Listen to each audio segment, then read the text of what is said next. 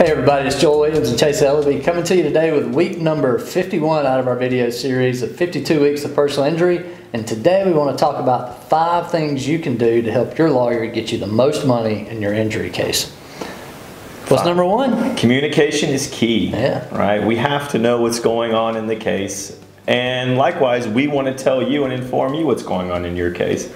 So that can be anything like let us know where you're treating, who the providers are that you're seeing with, if you change providers, what your insurance is, if you're living with anyone, so we can get all the insurance information necessary to properly analyze your case. And then also for us to communicate to you about the good things about the wreck, maybe some bad things about the wreck or the incident, whatever it might be, how much coverage there actually is, things like that. So communication is always key. Yeah, and returning phone calls and returning emails, because if your lawyer is asking you for documentation, so for a good example would be lost wages. Yeah.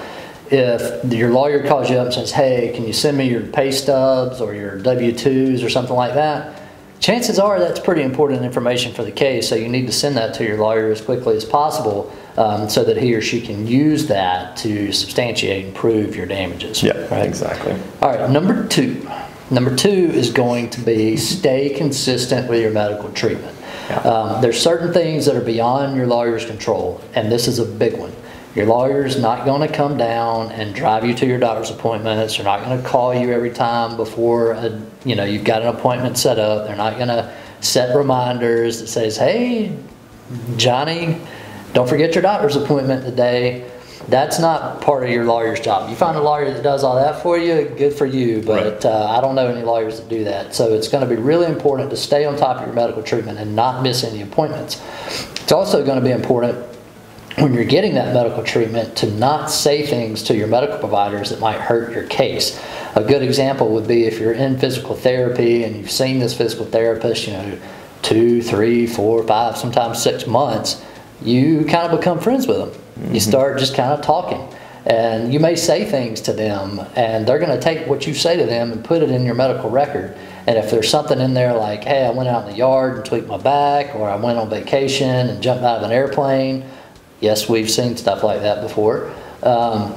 It's going to make your lawyer's job even harder. So just stick to why you're there, the treatment that you're getting, and always be honest with your medical providers. And just do what you can to get better, and don't create gaps in treatment. And that will go a long way in helping your attorney get the most money for your case. Yeah, absolutely. It's number 3. Number 3, use your health insurance if you have it. Yeah. Right? Because if you use your health insurance, you're not having to treat on a lien, meaning you don't have to pay back the full freight of those medical bills. And also avoid any litigation loans or anything like that that's going to reduce your recovery at the end of the case. So a lot of times, and we've talked about this in other videos, whether it's your health insurance has to be paid back or you treat on a lien.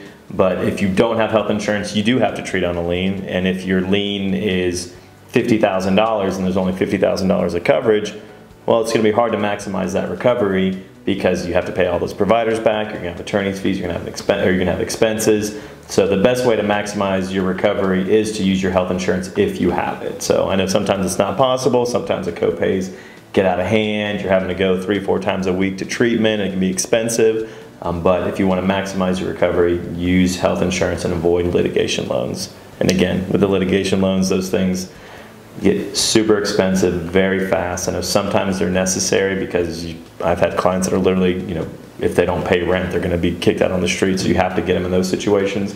But if you can avoid it for sure. Yeah, and we actually have a video in this series of the good, the bad, and the ugly of litigation loans. I can't remember which week it was, but it's there. Maybe we can put a link to that video in the comment sections below, so you can, or the description to the video, so you can go check that out if you need to. But number 3 is a way not necessarily to increase the gross amount of your settlement, but it will certainly help increase the net amount of your recovery, which is all that really matters to the client anyway. Right. Because if you settle your case for $1 million and you walk away with $10, who cares? Right.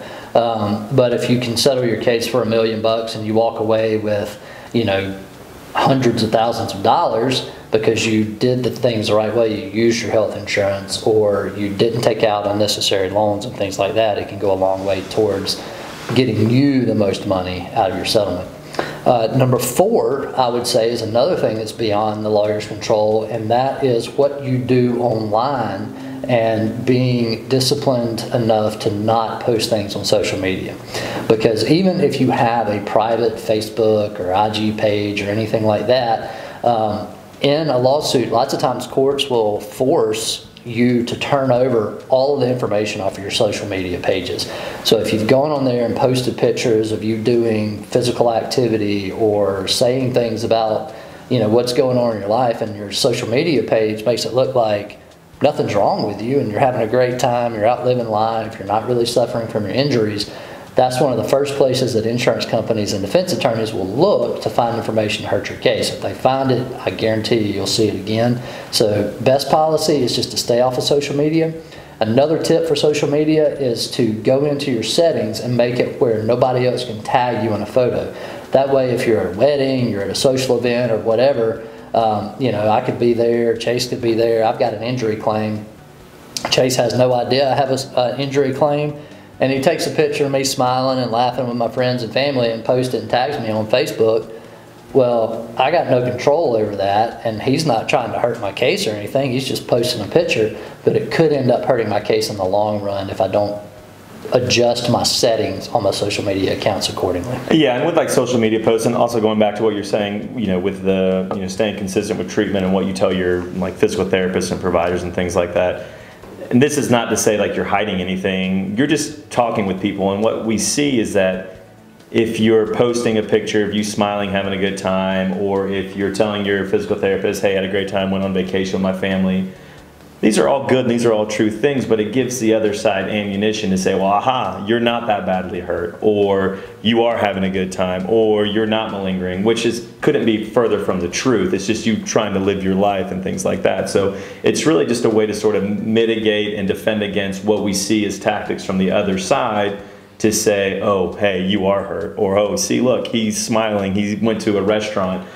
So his back must not be killing him because he's smiling and, you know, having a good time, which obviously isn't true, but that's what they'll use to try to misconstrue it. And the more you're trying to explain things away, the worse it is for your case. So it's always better just to get off social media, not post anything, not have anyone post anything about you, and just leave it be. Yeah, because the tactic from your opponent's perspective is to take that one little line out of your medical record, take that one picture off of your social media account, take it out of context to try to make it look like you're completely fine when it doesn't really tell the whole picture. So just don't give them the ammunition to take it out of context and use it against you. Yeah. So that kind of segues great into our last topic. Our number 5 is just be honest, right? Be honest in the deposition, be honest in any interrogatory responses, be honest about any prior issues you've ever had, your background, wrecks, arrests, anything like that, right? It's all going to come out anyway, especially if we get into litigation and get into trial. And if you try to hide anything like that, it's going to come back and bite you big time. I always tell this to my clients because,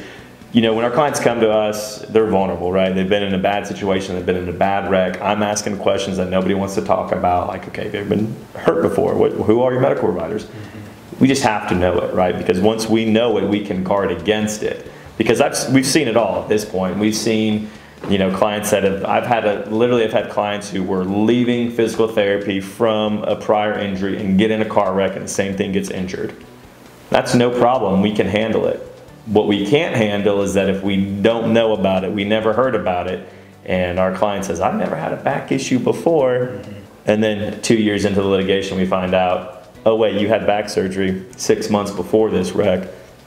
We never knew about it. Now, not only, you know, is that bad for your case, but now you're going to be looked as a liar. You're not going to be trustworthy. No jury's ever going to believe anything you say. So always be upfront and honest with everything about the case, because once you're upfront and honest, it's just kind of like, okay, yep, now push it to the side. Let's focus on what we need to focus on. Because if we give the other side anything to focus on that's negative for your case, they're going to take it and run with it. Yeah. If your opponent can make you out to be a liar, you're toast. Yeah. Like the cases. You might still win it, but you're not getting what you could get. Right. And it's certainly going to hurt your lawyer's ability to get you the most amount of money possible through either settlement or through trial. Yeah. So be honest with your lawyers. Be honest with statements. Be honest with, you know, trial testimony or deposition testimony, all of that kind of stuff. Even when it hurts, actually, when it hurts is probably when it's the most important to be fully honest about it. Absolutely, yeah. When it just, you feel like it's the worst thing ever for your case, that you have to admit that you had a prior neck injury, or you have to admit or tell them about a prior arrest or something like that, that's when you absolutely need to be honest about it. Because a lot of these things, not everything, but a lot of things we can keep out as attorneys, as long as we know about them. We can keep it out of evidence at trial. Right, exactly. So when you say keep out of evidence at trial. Yeah, right. But if you have been in a prior car wreck and you go into a deposition and say, nope, never been in a prior car wreck, then the defense is going to find out about it, because there's probably an insurance claim that's happened before, or a ticket that was written to somebody. And if we don't know about it and you're on the stand and the defense lawyer gets up there questioning you about it and puts it in front of your face, guess what? There isn't a thing in the world we can do about it, right, because it's coming in for impeachment purposes and it's going to make you look bad. So at that point, it's too late. So honesty is always the best policy, but I guess to sum it up, number one is communication. Make sure you have clear lines of communication with your lawyer. Make sure your lawyer has clear lines of communication with you. Stay consistent with your medical treatment. Use health insurance. Don't take out any unnecessary loans. Stay off of social media. Set your settings to where nobody can tag you on pictures and things like that. And then honesty in everything with litigation, and you should be in good shape. Yeah. All right, well, that wraps it up for week number 51 of our video series, 52 Weeks of Personal Injury. If this video has been helpful to you, we'd appreciate you giving us a thumbs up or subscribing to our channel. Otherwise, we will see you next week for our very last video. Grand finale. In our series of 52 Weeks of Personal Injury.